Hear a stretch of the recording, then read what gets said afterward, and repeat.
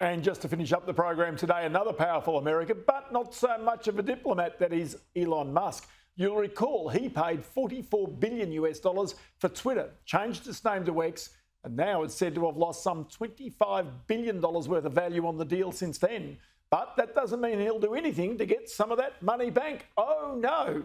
Well, some big advertisers boycotted advertising on the site since Musk supported an anti-Semitic comment on the platform.